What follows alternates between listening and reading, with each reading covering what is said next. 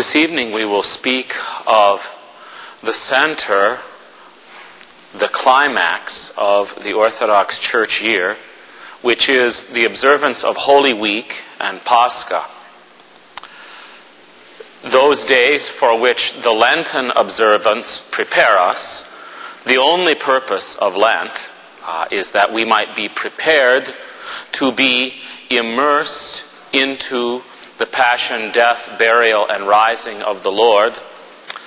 In order that we might do that, we have the time of Lent to be freed from the tyranny of the earthly cares, to discover more deeply than we usually are able the extent of our sinfulness, our need for forgiveness and healing, our total dependence on the mercy of God, so that when we reach those days of Holy Week and Pascha, we are able, not simply as outsiders, to remember the passion and death and resurrection of Jesus Christ our Lord, but to participate in that saving Pascha, that saving Passover. That is why, on the level of the year, on the annual level, the Paschal observance constitute the greatest days of the year. There is no doubt about that for the Orthodox. Sometimes, if the question were to be asked outside of the Orthodox experience, what is the greatest day of the year, even to Christians, sometimes the answer would be given that it's Christmas. But for the Orthodox Christians following the practice of the early church and realizing that everything that we know and experience and believe about Christ proceeds from His saving death and resurrection, there would be no question that the answer would be that the celebration of Pascha is the center and the most important observance of the Christian year.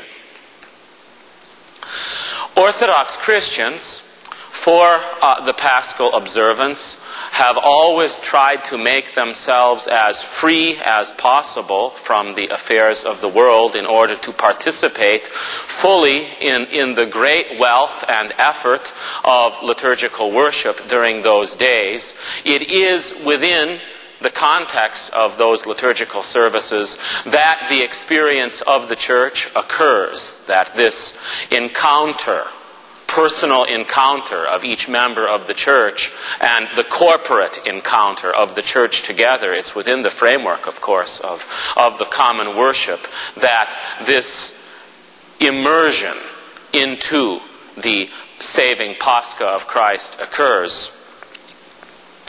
So I want to this evening summarize, briefly go through the days of Holy Week, day by day as they are observed in the Church, so that when the time comes for you to experience them, many of you for the first time, you can have this introduction to prepare for this most central of the Church's observances. Holy Week begins in the Orthodox Church with the Saturday before Palm Sunday, 9 days before Pascha itself, with the Saturday that is called Lazarus Saturday. As we mentioned at the end of last week's talks, Lent ends, the 40 days of Lent, the 40 days of fasting, repentance for sin, ends with the Friday before Palm Sunday, and then on the 2 days following, Lazarus Saturday and Palm Sunday, the Sunday before Pascha, we have an anticipation of the triumph, of the victory of Christ over death. It's not as if we enter into the Holy Week as if we're going to have a kind of pretending that we don't know the outcome. Holy Week is not a dramatic representation of the last days of Christ's life. It's not, as sometimes one can go to in various places, passion plays that act out the sufferings and death of Christ. The observance of Holy Week in the Church is not a passion play. It does have dramatic elements, as of course all the liturgical services do, but its primary purpose is not drama or representation or any kind of imagining or pretend. We know that Christ is the risen Lord every day of our lives until we pass from this life. We know that even on Good Friday, that Jesus Christ is as much risen as he is on Easter Sunday. The point is that we must, with him, enter into the depths, the mystery of his offering himself for the life of the world. And we begin with the triumph of Christ over death that begins with the resurrection of Lazarus, his friend. As we know in the 11th chapter of St. John's Gospel, we have the account of that ultimate miracle that Christ accomplishes before his passion. The last public miracle before Christ enters into Jerusalem, that's recorded in the Gospel of St. John. And Jesus purposely, as the account in the Gospel tells us, he hears that his friend Lazarus is sick in Bethany, Lazarus, the brother of Martha and Mary, and he is far away from Bethany on the other side of the Jordan, and his sisters send a message to Jesus, Lazarus' sisters, that the one whom he loves is sick, and Jesus says this sickness is not unto death, but it is that the glory of God might be revealed. Yet he waits on purpose, and Lazarus, in fact, does die.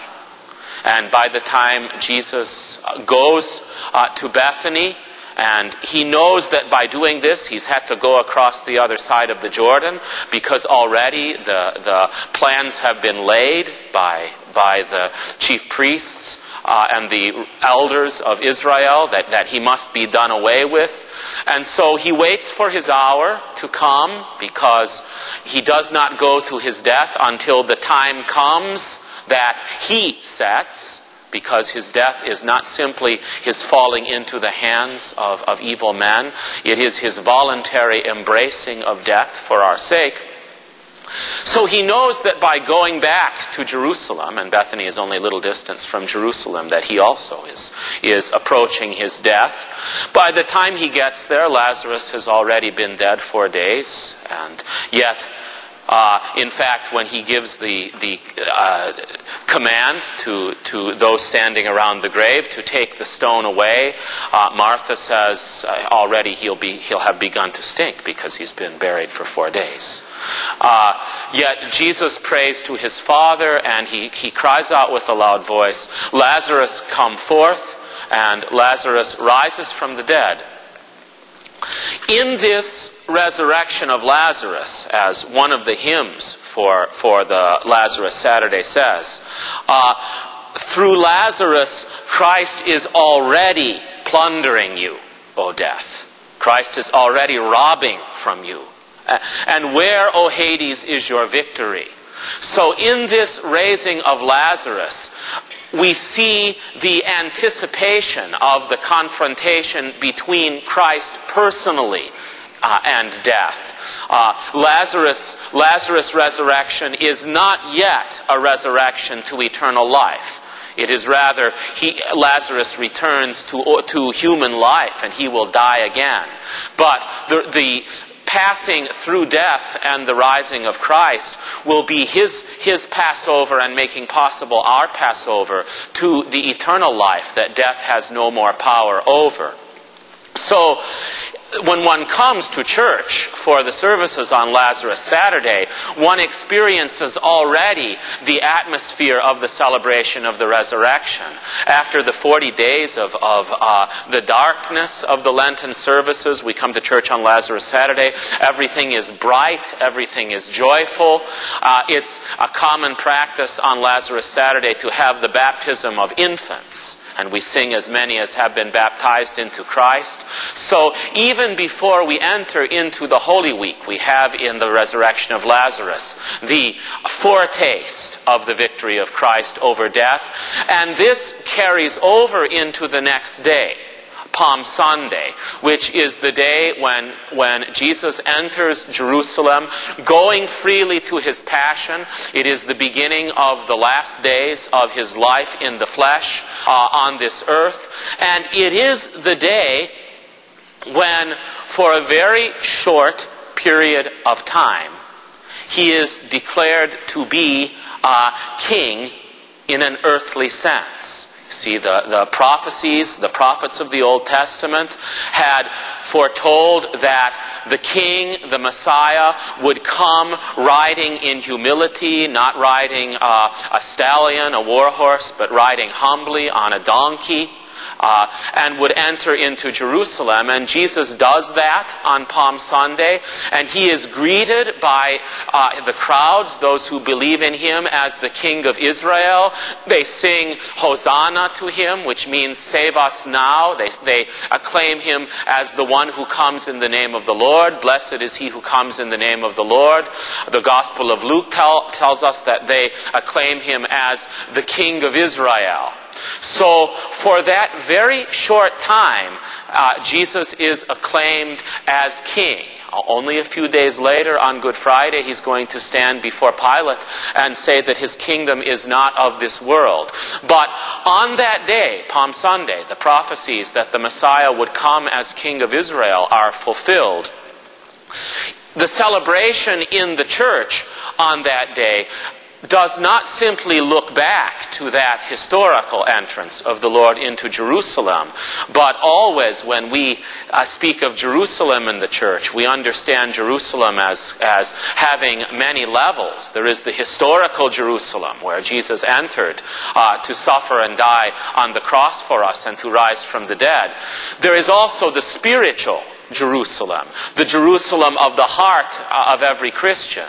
So the welcoming of Christ as Messiah and King who goes to his death is also experienced on the level of the Jerusalem of the heart.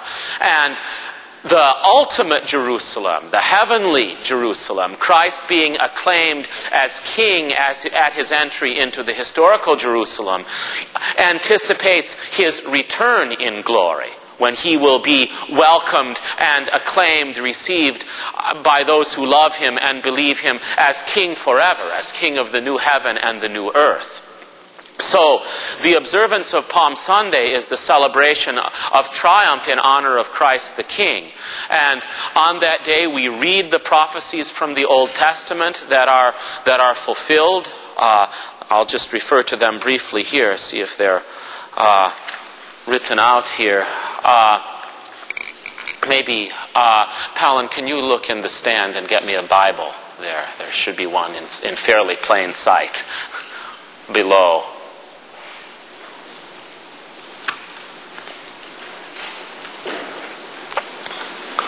Thank you.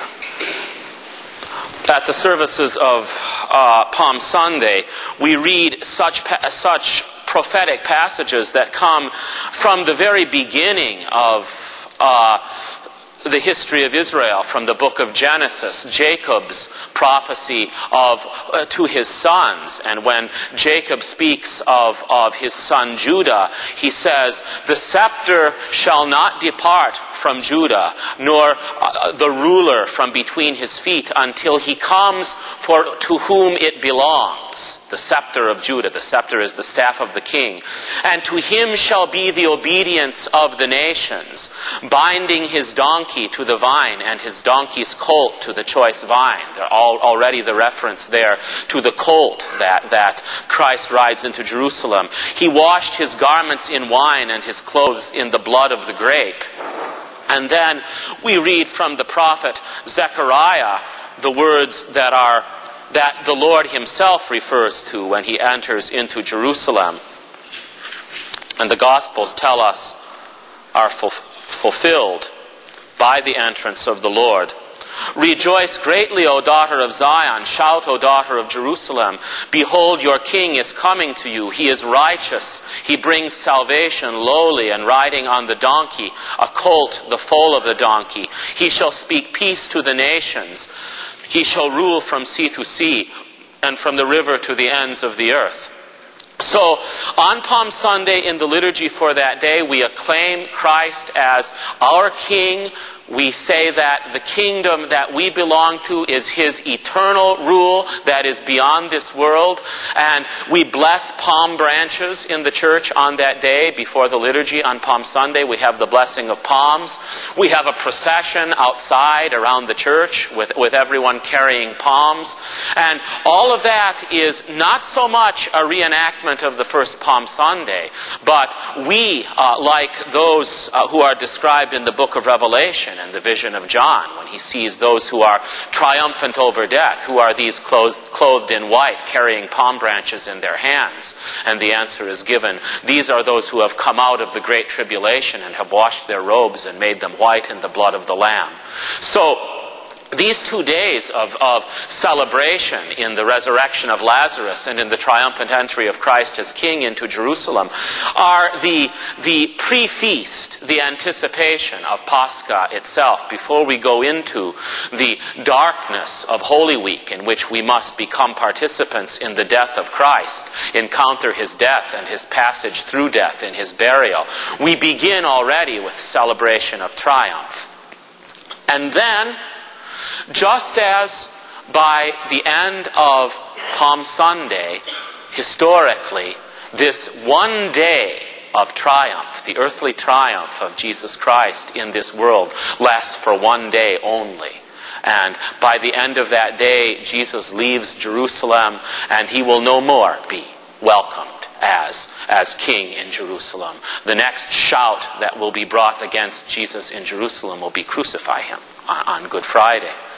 So when we come to church on the evening of Palm Sunday, we have a transition from the glory of Christ coming as King to the beginning of the celebration of Christ going to His death. And so the church is once again darkened, and the vestments are changed from bright to dark. In fact, in our church, we follow the practice that's observed by many Orthodox throughout the world, that during the days of Holy Week, these are the only days when we use black as a liturgical color.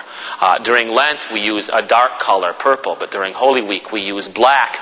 And the black is the sign of the darkness that comes upon the world and comes upon those who reject Christ. That the price for the rejection of Christ by this world, and the whole point of the observance of Holy Week, is that those who reject Him, whether it's Judas, whether it's the leaders of Israel, whether it's the people who cry, "Crucify Him," whether it's Pilate or Herod, all of these do not act privately. They do not act independently. No sin is committed in the world independently from its effects upon the whole human race. So the rejection of Christ by those who do reject Him is they reject Him in the name of the whole world. This world that can never become the kingdom of God. This world that can never be what we love. This world that is not capable of giving to us eternal life. So on Palm Sunday night in the church, we sing. Here's an example of what we sing. Passing from one divine feast to another, from palms and branches, let us now make haste, O faithful, to the solemn and saving celebration of Christ's Passion. Let us see Him undergo voluntary suffering for our sake, and let us sing to Him with thankfulness a fitting hymn. And then there is another hymn that describes what our attitude should be in the presence of Christ going through His suffering. It is a fearful thing to fall into the hands of the living God, quoting the epistle to the Hebrews. For He is judge of the thoughts and meditations of the heart. Let no man draw near in order to make trial of His surpassing faithfulness. But let us come to Christ in meekness and in fear, that we may receive mercy and find grace to help us in our time of need. So, after these 2 days, then, the next part of Holy Week consists in the Monday, Tuesday, and Wednesday in which on those days, according to the history that is recorded in the Gospel, Jesus' last words to Israel take place. He tells to his apostles what will happen before the destruction of Jerusalem and before the end of the world. He talks about the end. He tells the people the parables of watchfulness. He gives the parable of the talents. He talks about the 10 virgins, 5 of them that were foolish and that didn't bring enough oil in their lamps, and 5 that did. So, and says over and over again that we must be, that those who believe in God must be watchful. He talks about his rejection by Israel. He tells the story of the wicked tenants, that God sends his servants to collect the harvest, and they don't give him the harvest. They instead beat one and stone another, and finally God says he will send his son. Finally, of course, the owner of the vineyard stands for God in the story, and he sends his son, and the son is cast out of the vineyard and killed, just as Jesus will be crucified outside the gates of Jerusalem. So and as his action, we said the last miracle of Christ before his entry into Jerusalem is the resurrection of Lazarus. But the miracle of Christ that takes place during these days is a fearful one. Jesus, when he comes to Jerusalem on the Monday of Holy Week, the day after his being acclaimed as Messiah, enters the city, and there's a fig tree there. And he goes to it, and he's looking for fruit on the fig tree. And the Gospel of Mark tells us that it wasn't even the right season for figs. And Jesus curses the fig tree. And he says, "May no fruit ever be borne on you again," and the fig tree withers up. So this miracle of Jesus during these days is a destructive one. And this fig tree, as all of the fathers of the church that speak of this gospel passage, it is a symbol. Jesus uses it as a symbol of his rejection by his own people. That he comes to his own, God, as the one sent by God, the only begotten Son of God, to receive the harvest of faith, that everything that had been done for Israel since Abraham has now been fulfilled. And instead he is rejected. So this rejection by Israel is acted out, if you will, in this fig tree. And much of what we sing in the church on the first day of Holy Week talk about the barren fig tree, how the fig tree was withered up because it didn't bear any fruit, and we should fear the same thing if we do not bear the fruits of repentance and love. The services on the first 3 days, Monday, Tuesday, and Wednesday, follow the Lenten pattern. Each morning in the church there is the morning service, the service of Matins, and at this service are sung 2 hymns that are very beloved by the Orthodox, and they are called the hymns of the bridegroom. One of them goes like this: "Behold, the bridegroom comes at midnight, and blessed is that servant whom he shall find watching. But woe to that servant whom he shall find heedless. Beware, my soul, do not be laid down with sleep, lest you be given over to death, and lest you be shut out of the kingdom. But rouse yourself, crying, Holy, holy, holy." So, the services of those first days try to kind of encapsule the necessity of that vigilance. The services are lengthy on the first 3 days of Holy Week. And then later on, each morning on those days, we sing a hymn of repentance that again talk about Christ as the bridegroom and his kingdom as the bridal chamber. "I see your bridal chamber adorned, O my Savior, and I have no wedding garment that I may enter."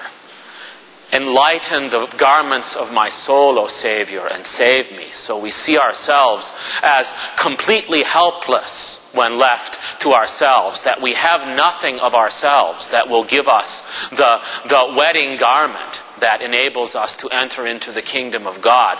And we ask that through repentance it will be given to us, the enlightenment that comes from God. So repentance and vigilance are the theme of the Monday, Tuesday, and Wednesday of Holy Week.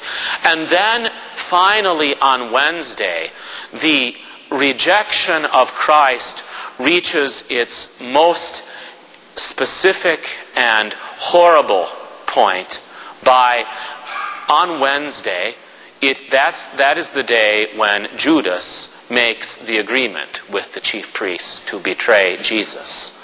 And from Wednesday on in Holy Week, it can be said, I've used this expression, I've not heard anybody else use it, but I think it fits.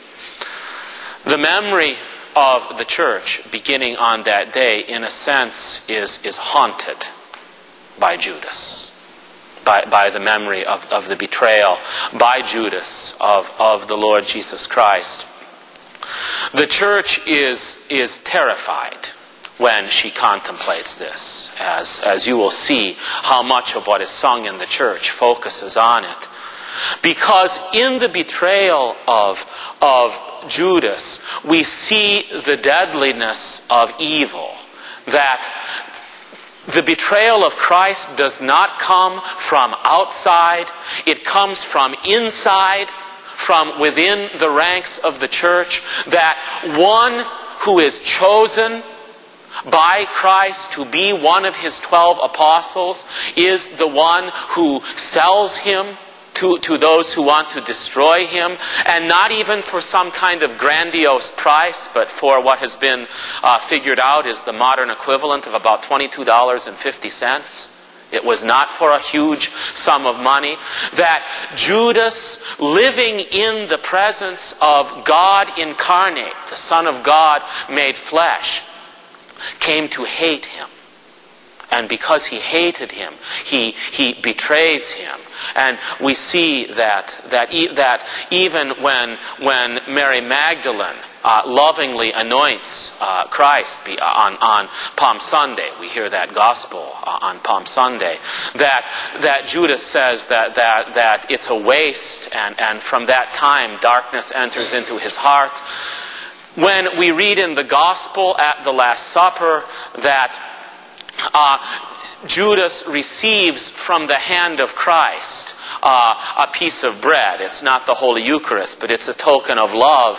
And yet the gospel tells us, because already he had determined in his heart that he hated Christ, and the agreement for the betrayal had been made. When he receives the bread from the hand of Christ, Satan enters into him. See, and that is truly a very fearful and horrible thing. That he receives on the one hand something from the hand of Christ who gives only good, only blessing coming from him, yet because he has alienated himself from Jesus, Satan enters into him at that time. So the horror of the church at this is that this potential for evil, this is what the church realizes, exists in each one of us. There is in no sense are we, and this is something I think especially in our own time to mention, because there is sometimes popularly, especially in the last couple centuries, a kind of fatalism, and I'll explain in just a moment what I mean by that. In looking at the person of Judas, sometimes people say, well, it had been foretold that the Messiah would be betrayed, even for 30 pieces of silver. And so, therefore, someone was bound to have done that. So why should Judas be held as being worse than anyone else?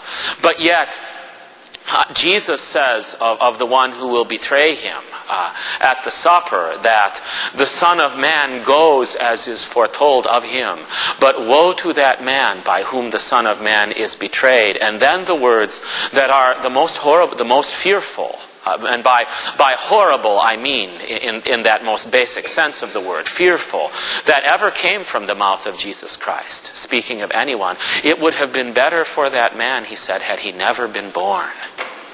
So it is the reaction of the church. Every year we must contemplate that rejection by Judas of Christ, and realize that part of it was because Judas was in love with this world. St. John tells us many times that he loved money, and it was through that love of money.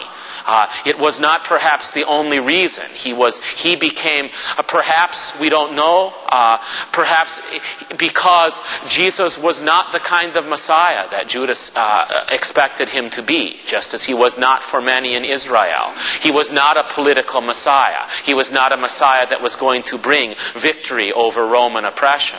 And perhaps Judas began to side with the enemies of Jesus, and that, combined with his love of money, leads to his rejecting Christ. But that does not cancel out that in Judas, just as there is in each one of us, there is this potential for ultimate good and ultimate evil, ultimate salvation and ultimate loss.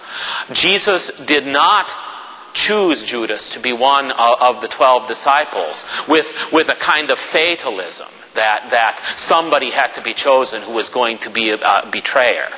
Rather, it was because there was the potential in Judas for good. There must have been the potential in Judas for great good, for him to be chosen to be one of the 12. Yet he voluntarily and from his will turns against Christ. So that fearful warning, that's how the Monday, Tuesday, and Wednesday of Holy Week end, with that warning that unless we are single-hearted, that's what the word in the Beatitude means. Blessed are the pure in heart. Blessed are the single-hearted. Blessed are those whose love is fixed on God, for they shall see God. Unless we are single-hearted, it is possible for us to become betrayers of Christ. It's also from Judas that we know that there is no such thing as the guarantee of salvation. That membership in the church does not guarantee, does not assure that we will persevere to the end.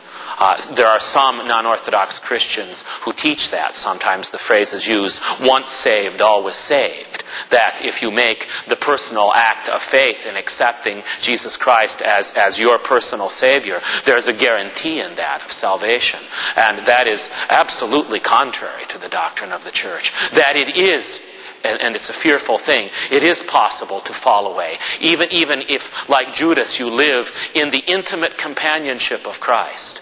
So then at the end of, and as I said, the services of those 3 days, on each Monday, Tuesday, and Wednesday, there's special matins, morning service each day, and then in the evening we have the liturgy of the presanctified gifts, as we've had on the Wednesdays and Fridays of the preceding Lenten period.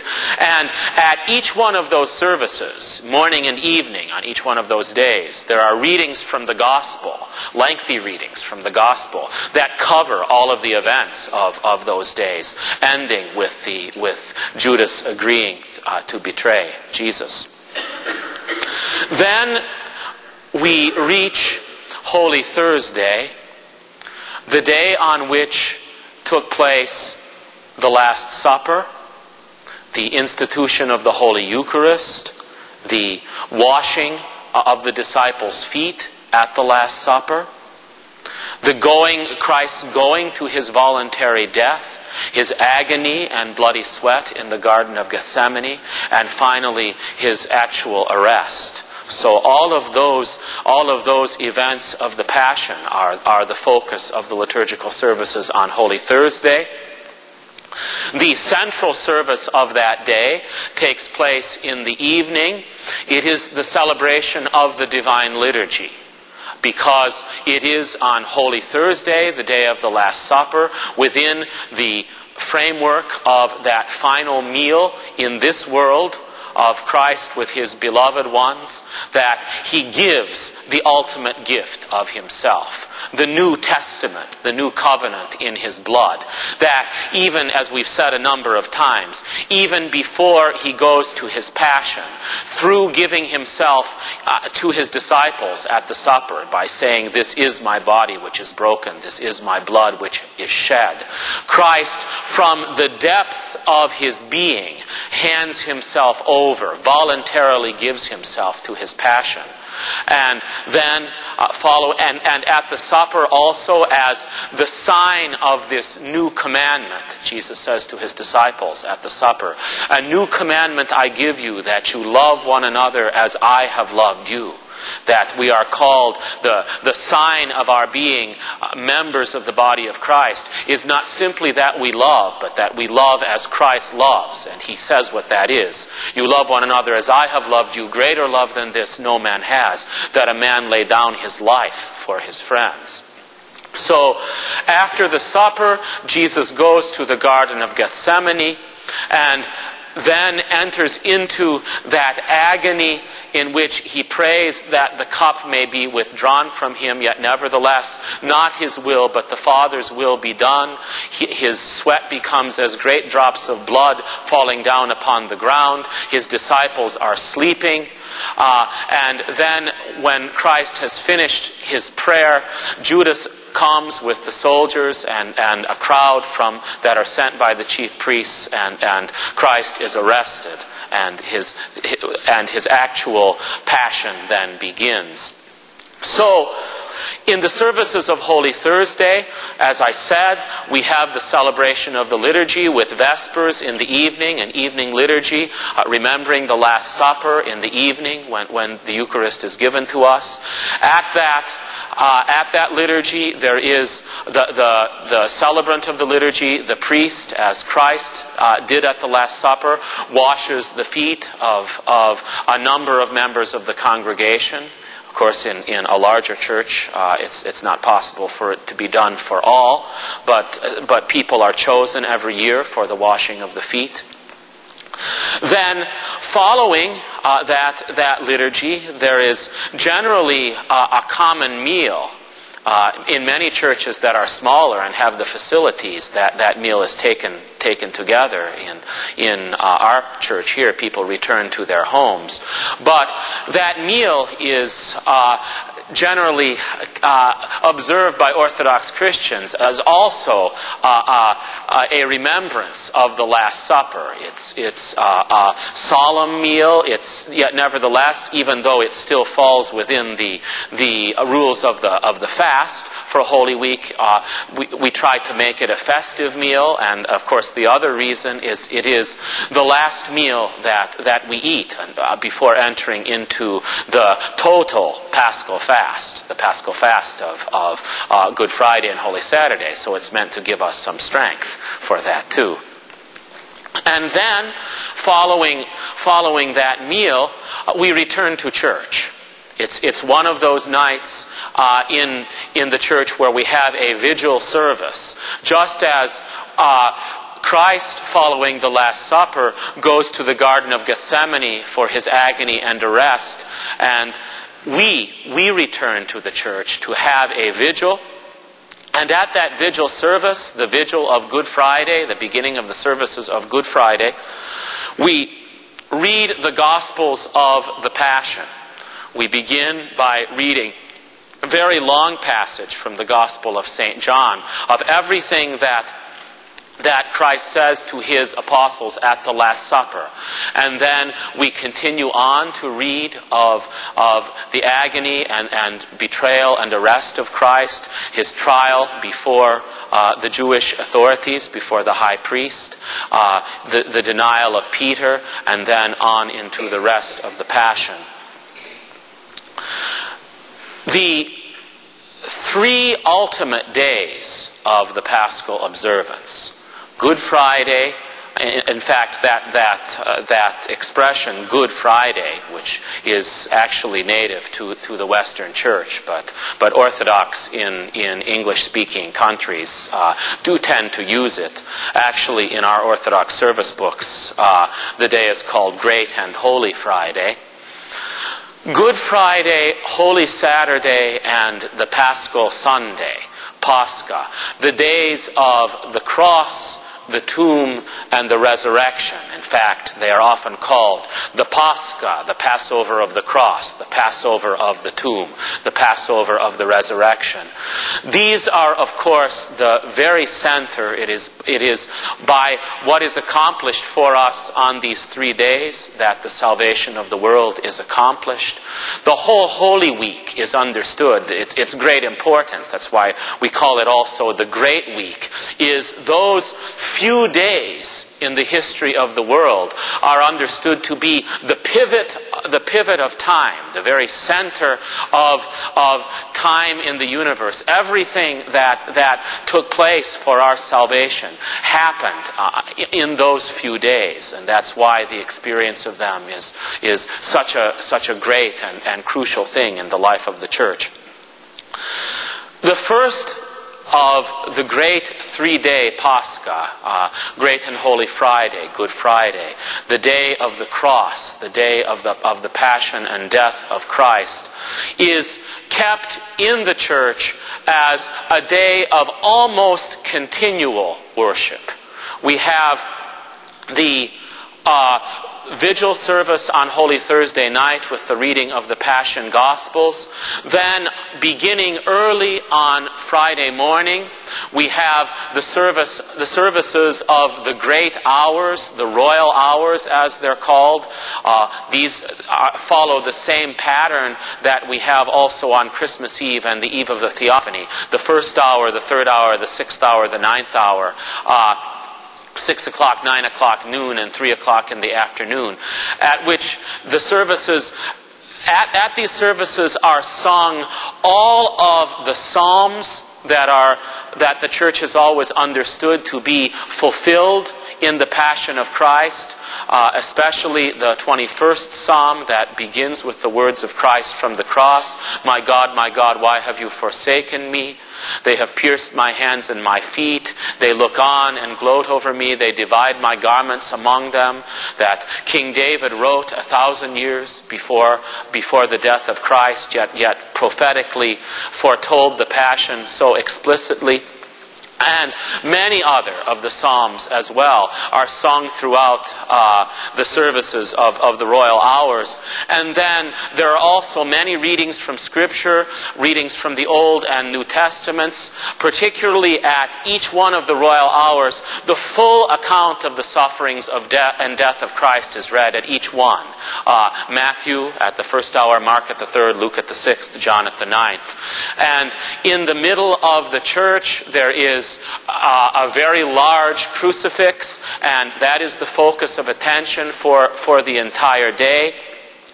The day is spent as a day of total fast for all who have the strength to do it, and even for those who cannot do that, they try to come as close as physically possible to keeping the total fast.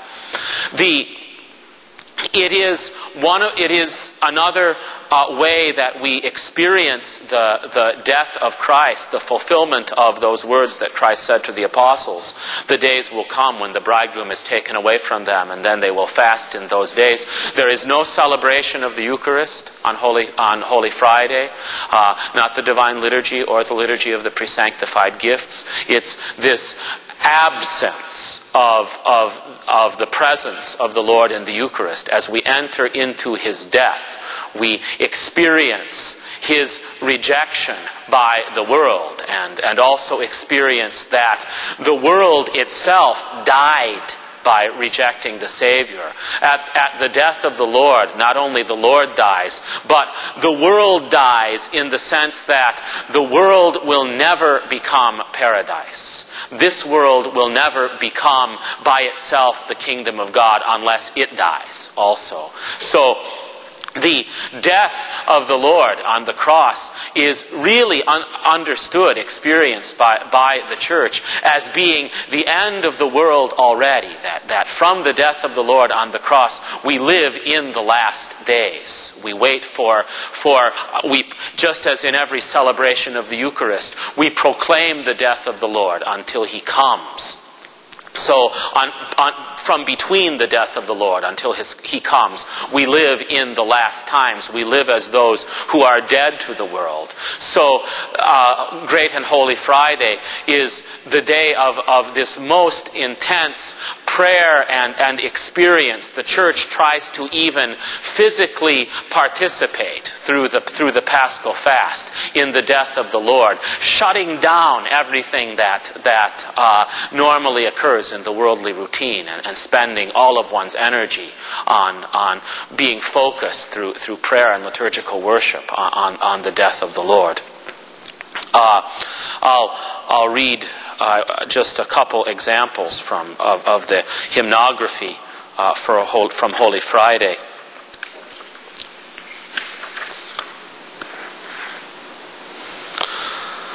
Every member of your holy body endured dishonor for our sake. Your head the thorns, your face the spitting, your cheeks the blows, your mouth the taste of gall mixed with vinegar, your ears the blasphemies, your back the scourging, your hand the reed, your whole body extension on the cross, your limbs the nails, your side the spear.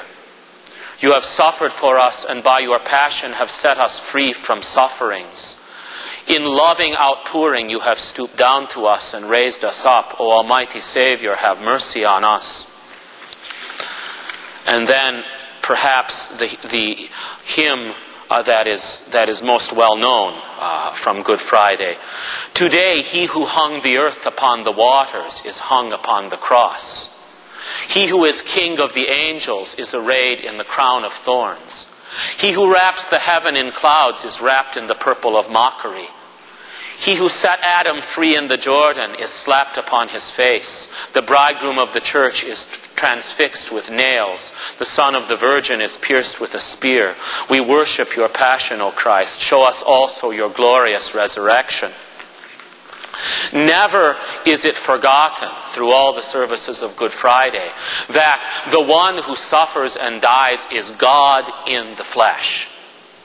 Otherwise, the death of Christ, the torment of Christ, however horrible it is, has no more significance than the death of many human beings. There are many, countless human beings who on simply the level of physical suffering, pain, and death have suffered more than Christ from the human viewpoint, you see. That's why it is who Christ is that is crucial. One meditation on this that is good for us, perhaps, so that we understand what we do here is if there is placed before us a picture, an image of Christ crucified, and then a picture of, for example, all the children that were thrown into Hitler's crematory ovens, which one makes us more horrified? On the human level, see, it's the second. The sufferings of Christ, horrible as they were, in time did not last all that long, a few hours on one day. But what is central to them is that what is happening here is that God, in His flesh, God has taken Him to Himself, human nature, in order so that He can die. And therefore, because God is limitless, the experience and depth of His sufferings is limitlessly beyond what human suffering could be. That's why even as Holy Week begins on Lazarus Saturday, when we speak of Jesus weeping at the tomb of Lazarus, it's the shortest verse in the New Testament, 2 words, Jesus wept, seeing what has happened to his friend, that the one who is created to live forever is died and rotting in the grave. Yet, the hymns of the Church tell us that unless the Son of God, unless one of the persons of the Holy Trinity had taken our flesh and become human, these tears would not be possible. Jesus becomes human Jesus becomes man in order to weep.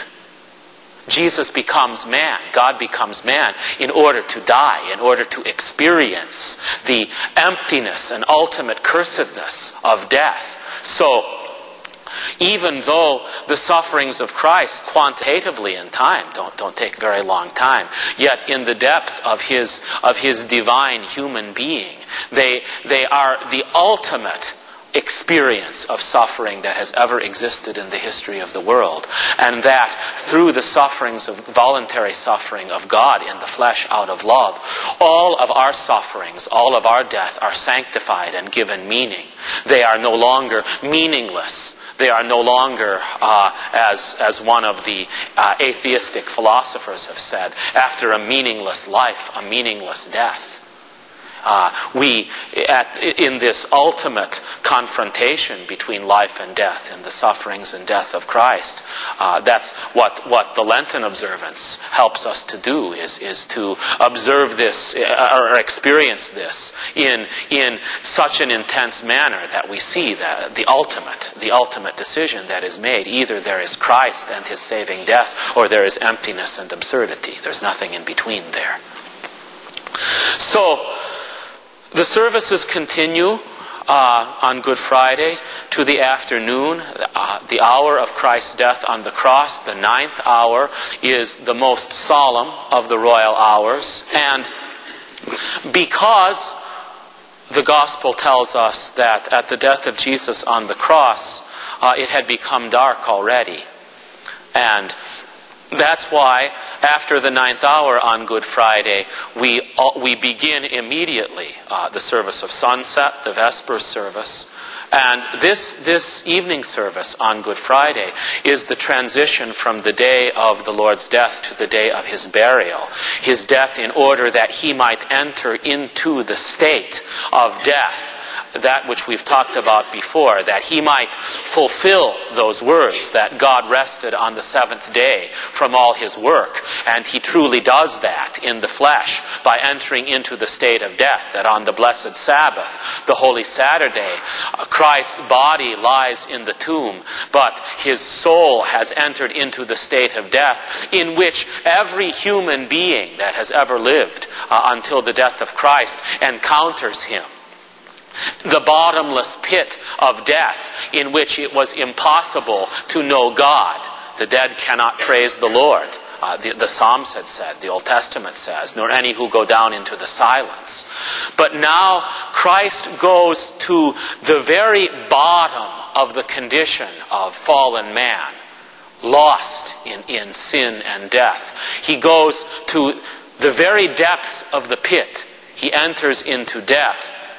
And by his burial, by his entry into death, death is transformed into life. And the dead that are waiting for him from the beginning of time encounter him. And finally their release from being shut out from the presence of God comes to an end. So, in the middle of the church, the center of the church's piety for the services of Holy Saturday, at the end of Vespers on Good Friday afternoon, a large cloth icon, embroidered icon, that's called the Holy Shroud, on which is embroidered the image of Christ in the state of death, is placed in the middle of the church, and there's even an attempt. It looks like a tomb in the middle of the church, and all the services take place there. The people come frequently and make prostrations and venerate the icon of the Lord in his death. And even while the liturgical services are not going on, people in the church take turns praying there, chanting the Psalms, so that ceaseless prayer goes on. I want to read a few selections from the services of Holy Saturday that speak of this entry of the Lord into the state of death. When you, the Redeemer of all, were laid for the sake of all in a new tomb, death was brought to scorn, and seeing you drew back in fear. The bars were broken, the gates were shattered, the tombs were opened, and the dead arose. Then Adam in thanksgiving and rejoicing cried to you, Glory to your humility, O lover of mankind. In the flesh you were of your own will enclosed within the tomb. Yet in your divine nature you remain uncontainable and limitless. You have shut up the treasury of Hades, O Christ, and emptied all its palaces. You have honored this Sabbath with your divine blessing, with your glory and your radiance. On Good Friday night, another liturgical vigil takes place. One of the most beloved services of the Church, at which we sing the longest psalm, Psalm 118 or 119, that consists of 176 verses. Each one of those verses talking about obedience in keeping the law of the Lord. Blessed are those whose way is blameless, who walk in the law of the Lord. And by praying that psalm, we understand that the only one who has kept the law of the Lord is Christ. He is the only one who has fully and completely, without any partaking in sinfulness, obeyed the law of the Father, even by voluntarily giving himself up to death. So he alone, his death was not as our death. Our death, as we've said, we are born sentenced to death. We are born with our death being inevitable. Even though we were born, we came into this world to live forever. Yet we come into this world sentenced to death. In Christ's death, he did not have to die because he is sinless. He keeps the law of the Lord. Yet he voluntarily gives himself up to death. And because of that unique death, the power of death over the human beings is broken.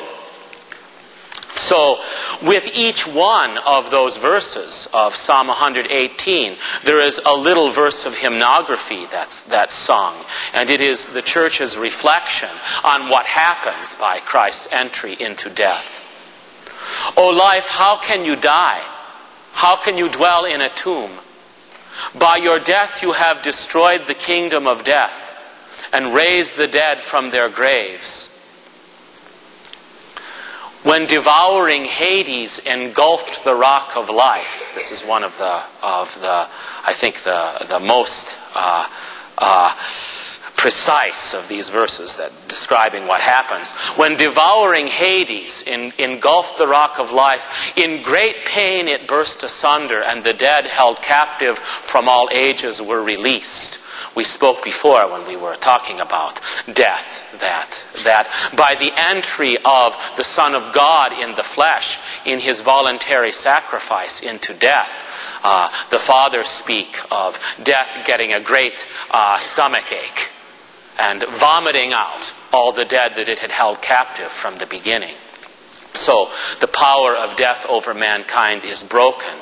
So we stand around the tomb of Christ on Good Friday night, keeping the vigil of Holy Saturday, contemplating his entry into death, contemplating that by his burial, death has been transformed into something that was bottomless and meaningless, into the path of life.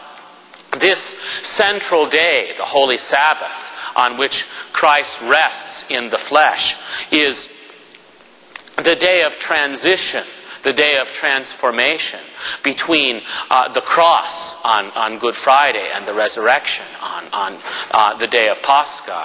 That we can't have a kind of superficial understanding that the sufferings and death of Jesus are something sad that happens to him, but in one day the sadness will be replaced by joy.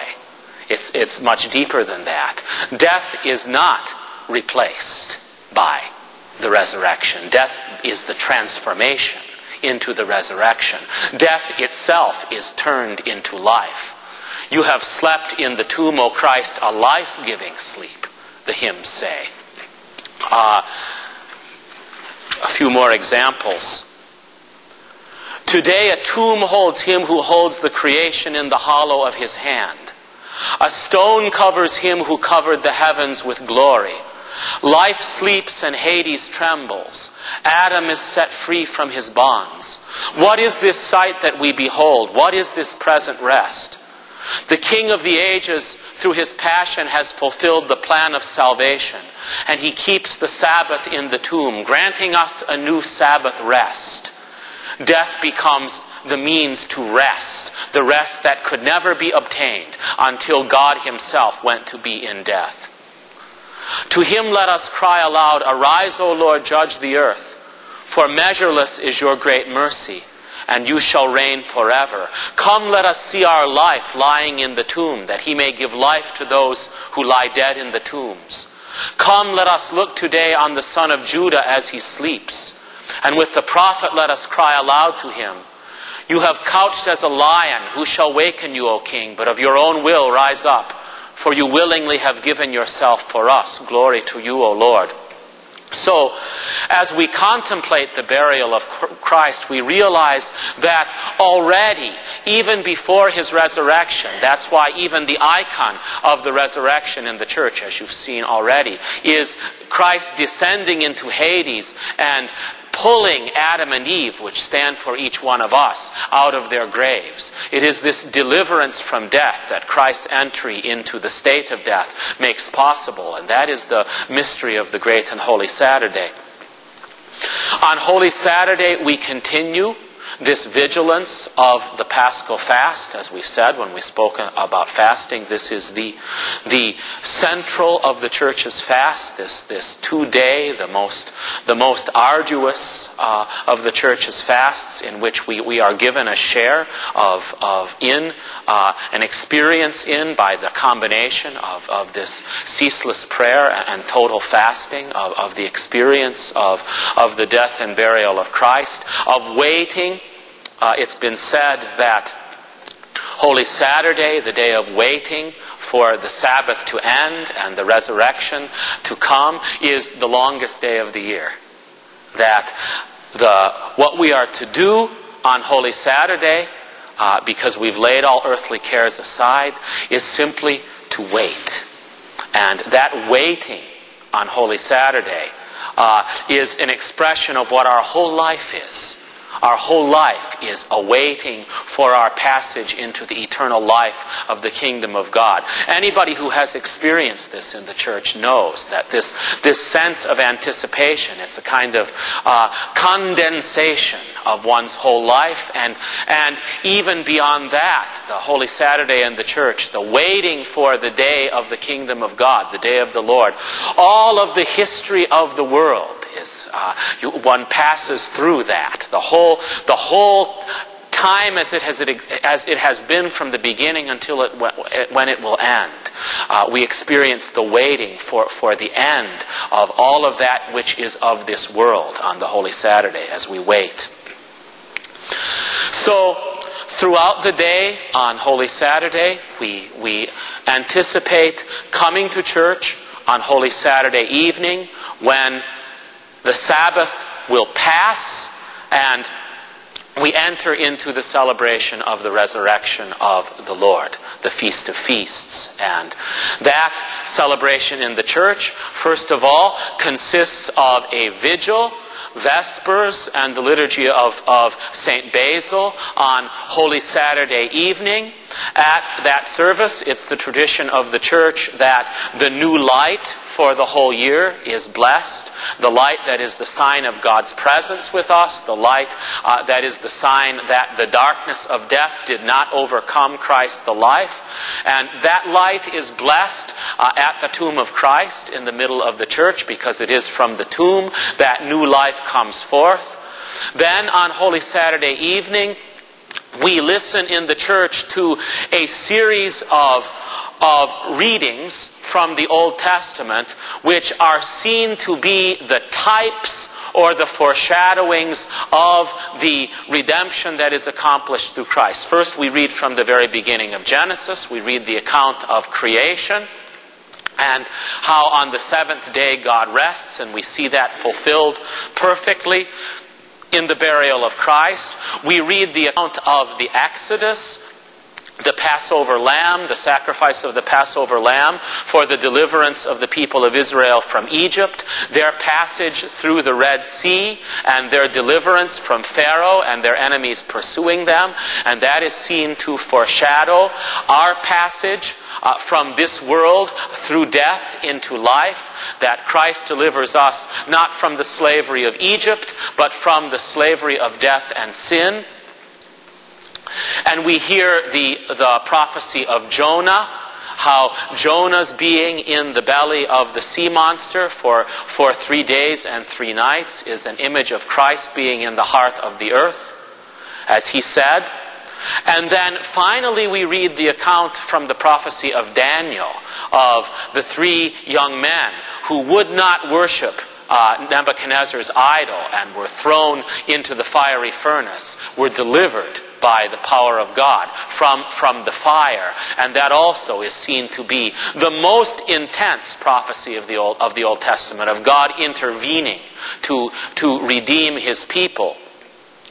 Then, after the reading of the prophecies, if there is anyone to be baptized or chrismated on Holy Saturday night, that's when it happens. Of course, I've told you before that in the early church, Pascha was the time that baptism took place, because we are baptized into the death and resurrection of Christ. It was only later in the church that baptism began to be observed on other days in the year.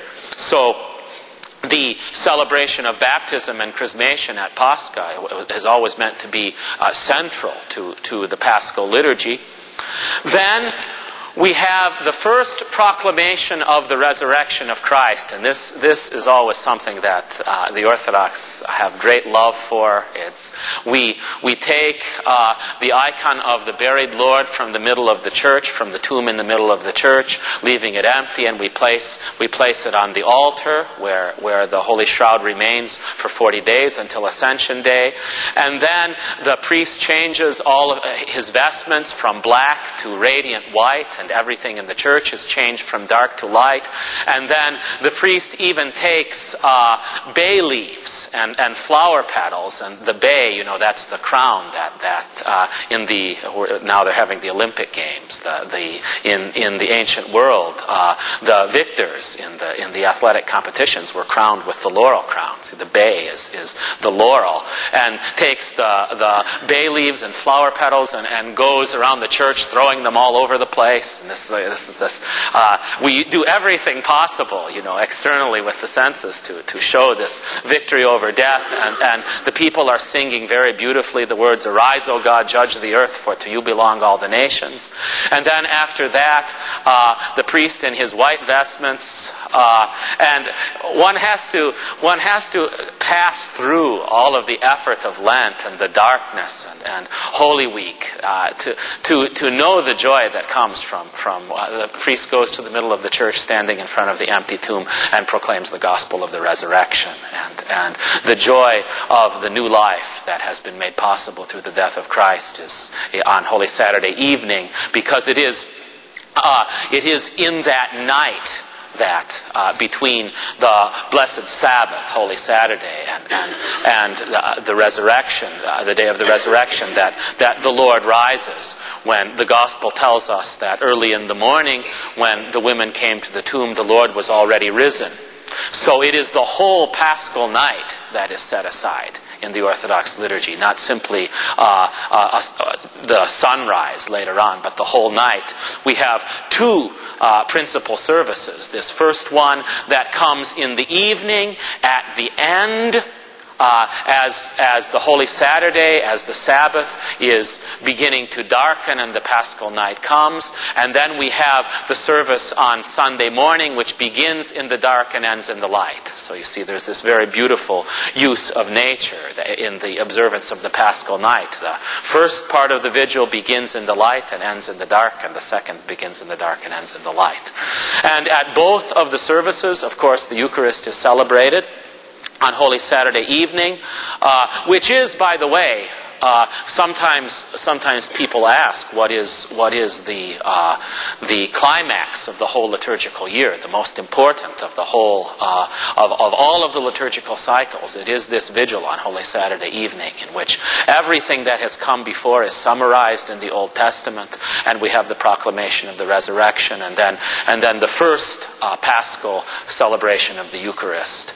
And then after that, we have a light breaking of the fast. The Church knows that after the effort of the fast that's gone on for so many weeks and come to its culmination during the total Paschal fast, we need first to break the fast lightly. So after the liturgy on Holy Saturday evening, there is usually a very simple meal of bread and fruit and wine that's taken.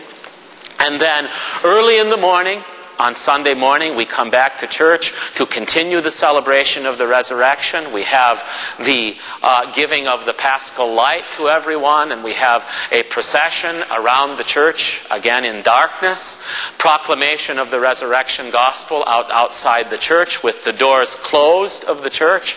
And then, because the doors of the church are made to symbolize here our entry into the kingdom of God, and after the proclamation of the gospel of the resurrection, the priest knocks on the door of the church with the cross, and the Paschal greeting, Christ is risen, indeed he is risen, is shouted for the first time. And we begin to sing what could be called the Orthodox hymn. If there is a hymn that the Orthodox know best, it is the Easter hymn, the Paschal hymn. Christ is risen from the dead, trampling down death by death, and upon those in the tombs bestowing life.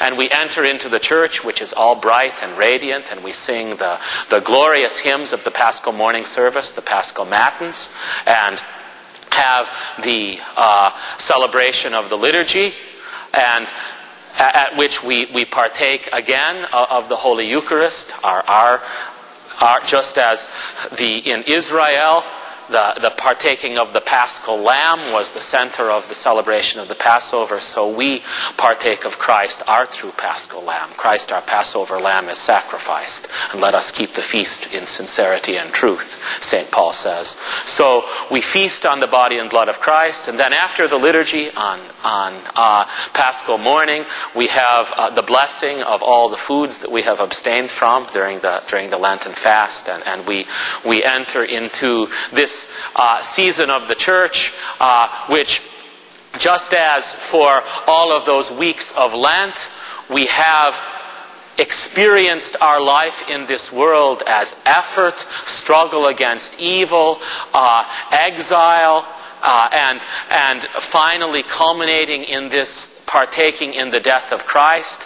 So now we have the season of joy and celebration, the 50 days from Pascha till Pentecost, in which there is no fasting, there is no kneeling.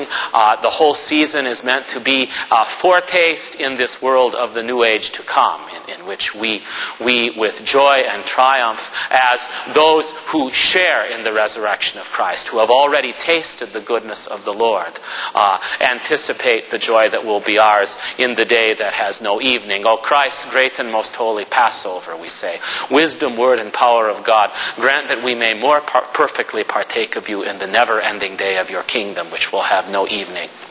So, this Paschal celebration, this immersion into the death, burial, and resurrection of the Lord, is our way in time of tasting, partaking, experiencing, first of all, of the means, the price by which eternal life and our redemption from death was made possible, through the death and burial of God in the flesh, through his identification with our sin and cursedness, and finally handing himself over to death, and then our share in his resurrection. Anyone who has kept the Orthodox Holy Week and Pascha knows that by the grace of God, his generosity in the Paschal observance, we are given a foretaste of the joy that will be ours when our prayer, "Come Lord Jesus," has finally been fulfilled, and the kingdom that will know no evening is perfectly present at the end of time.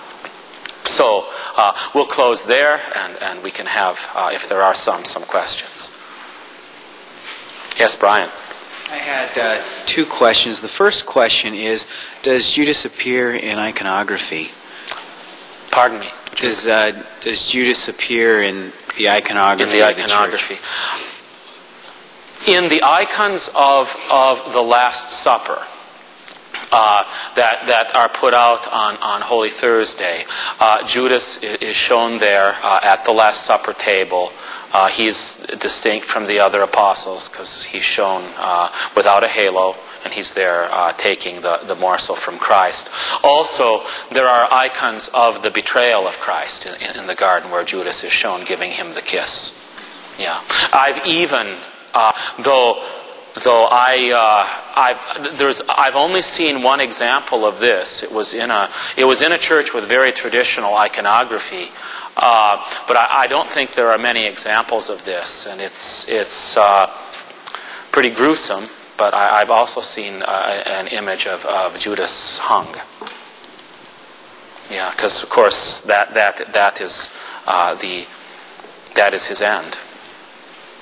The other question I had is concerning you addressed the once saved, always saved concept, and how would you respond to someone who believed very strongly in that?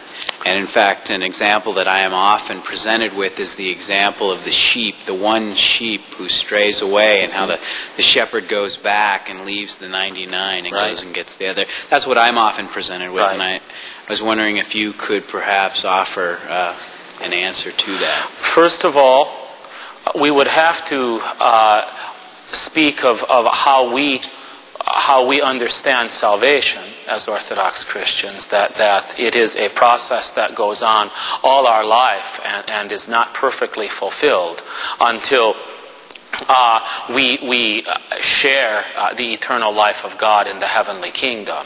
It is not simply receiving at one time the forgiveness of our sins, because our struggle against evil is ongoing through life. That's why the Lord says in the Gospel, "He who perseveres to the end will be saved." And frequently the New Testament speaks, because the epistles of St. Paul, for example, they are not addressed primarily to the unbelievers. They are addressed to the church, to the believers, and they are full of warnings. What will happen to those who, having tasted the faith, having known the Son of God, fall away and crucify him afresh. And it's said that they will be lost. So, what we have to realize is that this perseverance to the end, God has made possible. God has done everything possible for us that we have that. If we are lost, it won't be through any lack on God's part. It will be because we, like Judas, God forbid, have freely chosen, using our will to reject him. And because God respects our freedom, and that's at the heart of what we are as human beings, that we have free will, that God will never violate our free will. If he were to do that, we would cease being human beings, created in his image and likeness. We would become something else. That if we use that free will to eventually hate God, there is nothing more that God can do for us, because he continues to love us.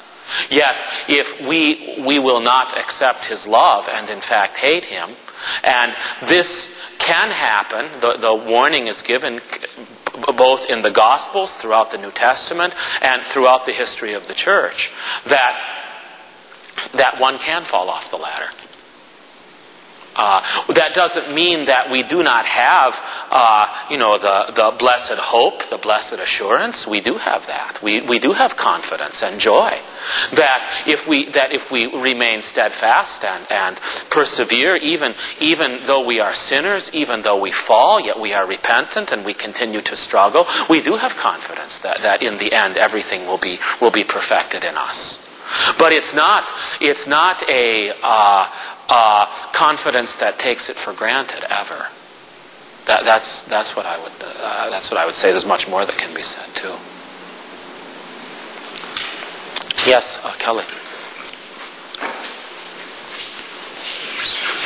Was Christ's betrayal by Judas prophesied in the Old Testament? Yes. Yes, it was prophesied that the Messiah would be betrayed. Even the Gospel quotes it. I'll read to you. St. Matthew.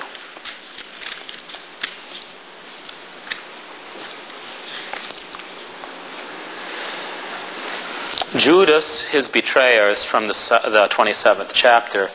Seeing that Jesus had been condemned, and this is actually a very good translation here in this version, was remorseful. Sometimes some English translations say that he repented. And it's very important because in the original Greek, the verb that's used is not to repent. To repent is to seek forgiveness. See, Judas was remorseful, but he did not seek forgiveness. He despaired. That's the tragedy. Even after doing what he did, which was worse, on the other hand, than what Peter did. Peter said he didn't know Christ. Peter denied Jesus in his weakness. Now that perhaps, if we're going to measure the gravity of sins, that's bad enough. It's not as bad as betraying him for 30 pieces of silver. But nevertheless, if Judas had repented, even if he had no way to go immediately back to Christ, who was being crucified at this time, if he had gone back to the apostles, he would have been saved. Judas would have been saved if he had repented. No matter what anybody has done. If there is repentance, there is salvation. But he did not. He was remorseful and brought back the 30 pieces of silver to the chief priests and elders, saying, I have sinned. See, that's clear. He knows. I have sinned by betraying innocent blood. And they said, what is that to us? You see to it. Then he threw down the pieces of silver in the temple and departed and went and hanged himself. Despairing. Yeah, despairing. Losing all hope in anything. He did not throw. If that was different, and that's why the free will is never violated. If he had thrown the pieces of silver in the temple and went and repented, he would have been saved. But no, he despaired and hung himself. The chief priests took the silver pieces and said, it is not lawful to put them into the treasury because they are the price of blood. See, even the ones who condemn Jesus, they still want the law to be kept very carefully. That said that blood money could not be put in the temple treasury. By the way, before I go on, another thing that I meant to say, and it's important to say because people ask questions about it all the time. In the Holy Week services, much is said about the faithlessness of the Jews. So that some people in these modern times, hearing the Orthodox services, accuse us of being anti-Semitic. Now, how all of these hymns, and rather than refer to them, you'll hear them when they come. There are plenty of them. They are all based on the Gospel. The Gospel of John describes those who reject Christ, who condemn and crucify Christ, as the Jews. Now, John is himself a Jew. But what John is saying there is something very important, something that the Christians can never equivocate about. That what happens at the rejection and crucifixion of the Lord is that the Jewish people, as a people, stop being Israel. See, Israel means, in the scriptural sense, the chosen people of God. And from the crucifixion of Christ, there is a new Israel, and that is the church. And the church will consist of both Jews and Gentiles. But Israel for the Christians means the church. That's why, by the way, the Orthodox have no understanding that the state of Israel, as it exists, is some sort of fulfillment of biblical prophecy and the reestablishment of the kingdom of God on earth or something, as some non-Orthodox would think. That the only chosen people in the fullest sense that there are now in the world are those who are Israel, and Israel is the Church of Jesus Christ.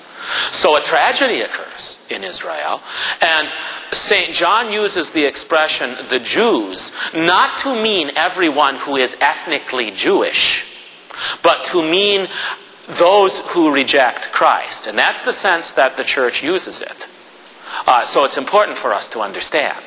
But these the accusations of anti-Semitism, are wrong. Yet what's happened even in, for example, the liturgical texts, traditional liturgical texts of the Roman Catholic Church that come from the early days of the Church, when all the Church was one, they've changed them in response to pressure from Jewish groups.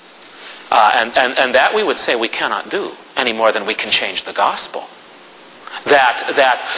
Just as a tragedy occurs on the level of Judas, a tragedy occurs on the level of the old Israel also in the death of Christ. And it is part of the blackness of Holy Week. And it's not going to go away. It's there. We must face it. Go on now, because to answer your question. So the chief priests who took counsel and bought with the 30 pieces of silver the potter's field to bury strangers in. Therefore that field has been called the field of blood to this day.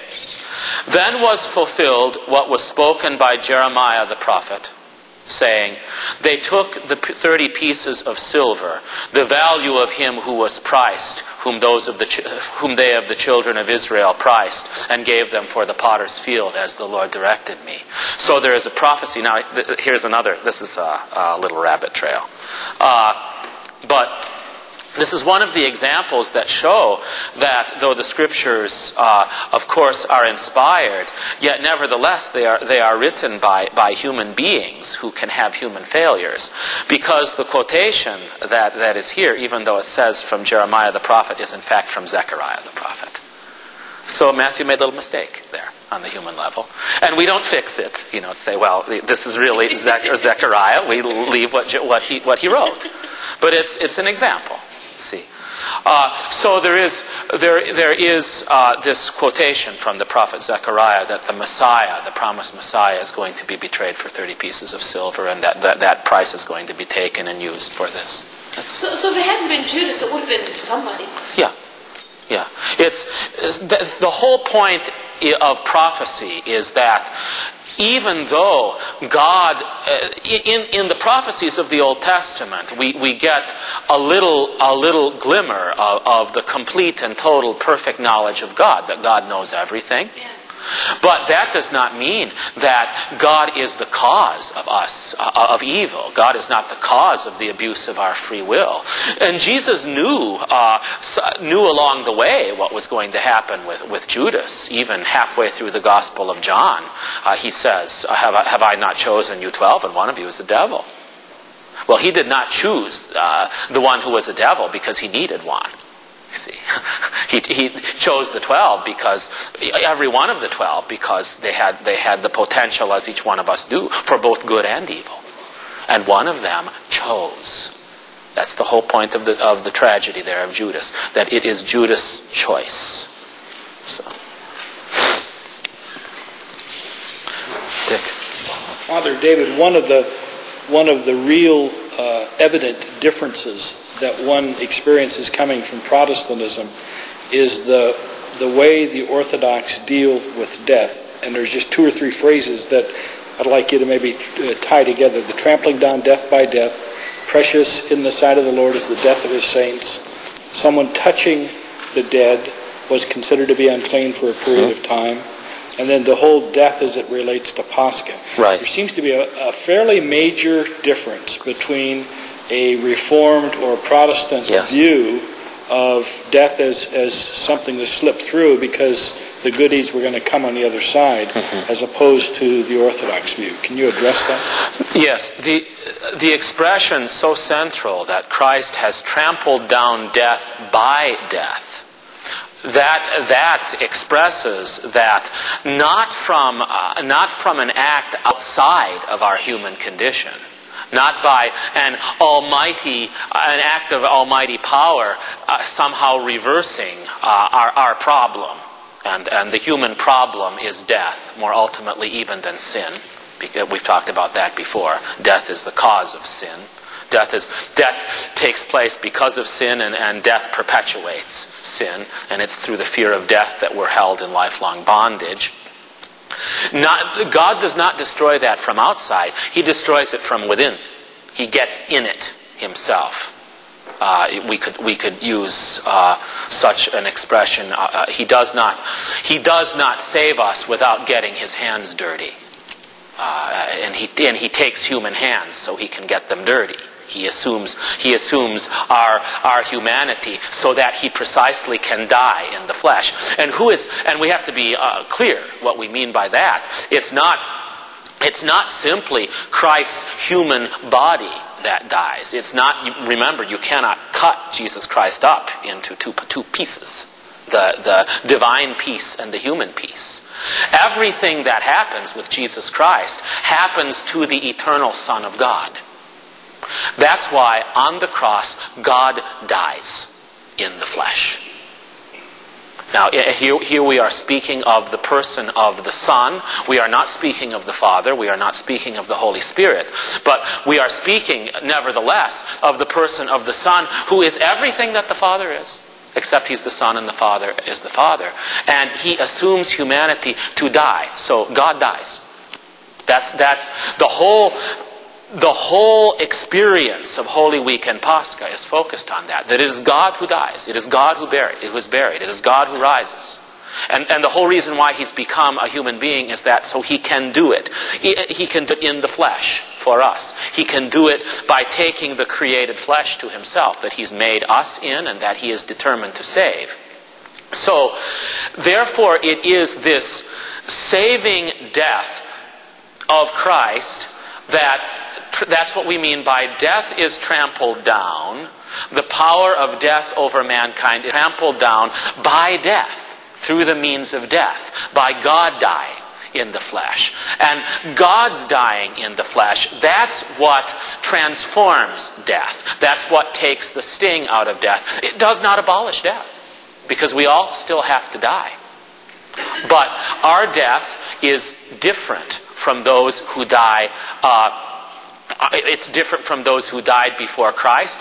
Our death is different from those who die not wanting Christ, not believing in Him. Whether they will have, if they have not believed in Him in this life, they'll have the opportunity to encounter Him at death, and then the ultimate choice will be made. But in either sense, death becomes the path to life. In death we find life. In the cross is our salvation. See, that's the resurrection does not abolish the crucifixion in the Orthodox experience. The crucifixion and the resurrection remain inseparably united. The risen Lord is the Lord who offers himself to death and is crucified. That's why, and that is nothing else but apostolic Christianity. That's why St. Paul, we would perhaps expect St. Paul to say, I preach nothing but Jesus Christ and Him risen. He doesn't say that. He says, I preach nothing but Jesus Christ and Him crucified. I guess the area of question that I have, and maybe this is not in your purview to answer, I would think most of the Protestant evangelical theologians that I'm familiar with would agree with you right down to the gnat's eyebrow on everything that you have said. Yet the result in their view of death is, if not 180 degrees from the Orthodox view of death, I don't know what is. They don't see, or my understanding of them is that they don't see the Pascha aspect of death. I think it is because there is a lack in realizing what the consequences of the incarnation are. What the consequences of God, the Son of God, uniting Himself to the material creation, to the mortal body are. accomplishes the transformation of our mortality into immortal life. That our flesh and blood is not destroyed. It is transformed. Flesh and blood of itself cannot inherit the kingdom of God, but it has to be transformed according to the image of the crucified and risen Lord. So, therefore, death becomes holy. In the old covenant, the dead bodies were, you could, if you had to have contact with them, it made you ritually unclean. But now, through the death of Christ has united himself with death. Death is not the same anymore. So, therefore, even in the Orthodox burial, which we haven't spoken of, this is a good time to mention it for a minute. The Orthodox burial is modeled on the Paschal celebration. Just as we have on Holy Saturday the icon of the body of the Lord in the middle of the church. When an Orthodox Christian dies, his body lays in the middle of the church. It's not something, some shell for the soul that's been cast aside. Rather, it's the sanctified temple of the Holy Spirit, for which Christ assumed flesh and died. So, precious in the sight of the Lord is the death of His saints, from the Psalm. It's very, very crucial that even in the Old Testament, it's one of these prophecies of the transformation of death. That the death of those who are in Christ is the life-giving death of Christ. His death is our death. That's the whole point of saying that we have died with Him in baptism. That our whole life in this world and its culmination in physical death is our share in His death. It's not our isolated death anymore. His death is our death. His resurrection is our resurrection. Does that? And then that ties into the possibility of deification. Yes. For the believer. Yes. So the deified, transfigured body of Christ is seen and known as what the Scripture says it is, the first fruits. And if there are first fruits, there's going to be later fruits. And the later fruits are us. As He is, so we will be. And the Church tells us, so we are already, even though without seeing we have to believe.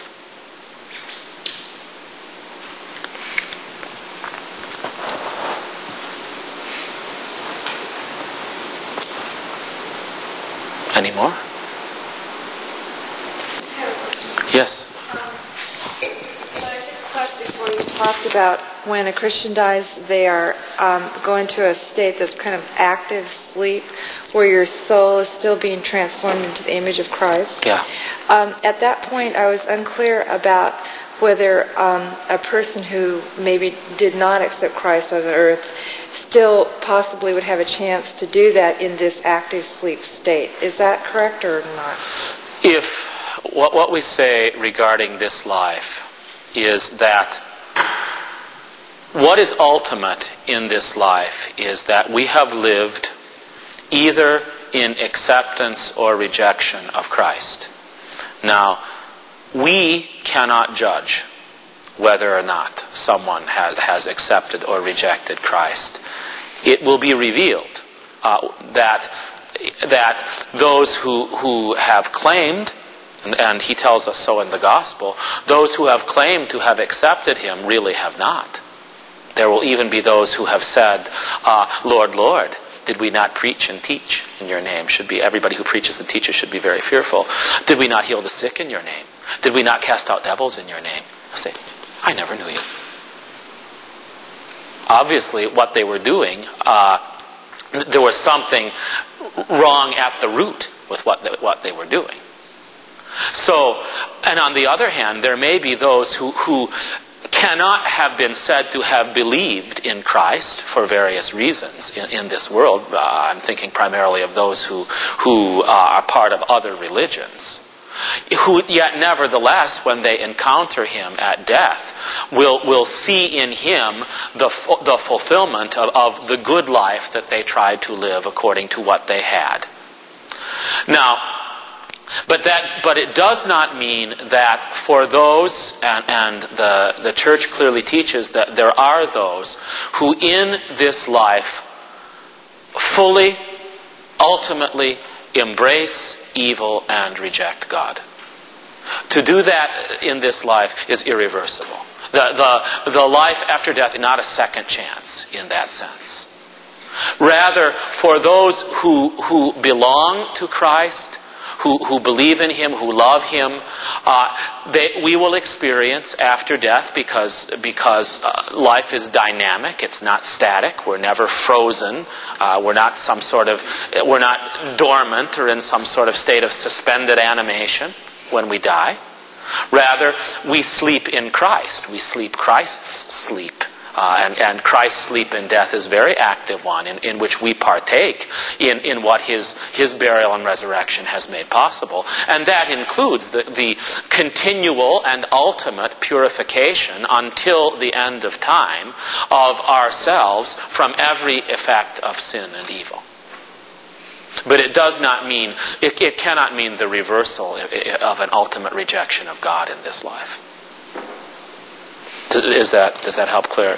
I think one statement that you said in one of your classes is that we should pray for Judas because we don't know where he's at. And I think that...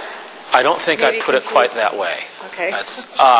I have said, as we can read, I think I even read a passage from the Fathers, from St. Isaac of Syria, right here, for example, and there are others, who used to, in their great love for everyone and everything, as we say, for everyone and everything in the church, would weep even for the demons. They had no hatred, the saints, for anyone, including the most evil of men. And we are not, we are not called to hate Judas, and we are not called to hate Hitler and Stalin. We don't get anywhere from that. Only the devil hates. We are called to hate evil, but we hate no person created in the image and likeness of God, as God does not. And by the way, that's why even though, with everything that the church sings regarding Judas, the horror of it all, and the words of the Lord in the gospel, better for that man had he never been born. Yet, the one thing that we don't sing about in the church is his eternal damnation, because it's not given to us to sing about the eternal damnation of anybody. It's not part of what's been revealed to us. So we are, and even as we sing those things, we are, we're not to sing them. That's how people misunderstand the Orthodox hymnography, especially that's directed toward or against Judas or the Jews, thinking somehow that we're singing it vindictively or vengefully. The whole thing is that we sing it sorrowfully. So, in that sense, we are called to have compassion for everyone, and that would include Judas. Yes. It's not to say that we would, we would have prayers in the church for the demons or for Judas. We can't do that because it's impossible for us to speak for them. But we are called to have compassion for everyone and everything. Though I might have used this illustration, and this is, in the history of the church, people have done sometimes some pretty unusual and things. And here's an example of one. And I just give it to you for what it is. One of the but pretty well known. I recommend his books, actually, though he's Roman Catholic, French writer, Georges Bernanos. Maybe some of you have heard of him. He wrote such books as Diary of a Country Priest and Under the Sun, S-U-N, of Satan. Books about, my teacher, Father Alexander, used to say that if you want to read fiction that expresses the power of evil, read Bernanos. When Bernanos was a little boy in France, he was sometimes preoccupied, we could say, with a feeling of great, not only horror, but compassion for Judas. And precisely because it was, he could never get over his sadness that someone so close to Christ had done what Judas had done. So you know how people in the church, they will occasionally ask during the services for prayers for certain people, like we do all the time. Well, of course, he did not dare to tell the priest specifically what was on his mind. But he would at regular intervals ask the priest to remember in the services a soul in torment. I find that very beautiful and moving thing. I would not try to make any kind of conclusions from it. We can't. But it's an example of something.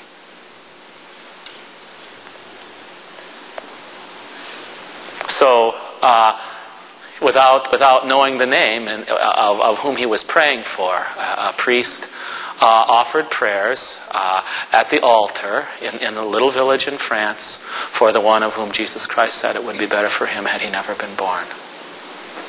And I don't attempt to say any more about it than that.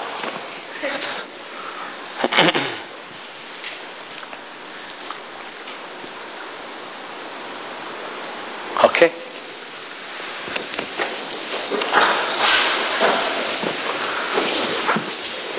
God is with us through his grace and love for mankind, always, now, and ever, and unto ages of ages. Amen.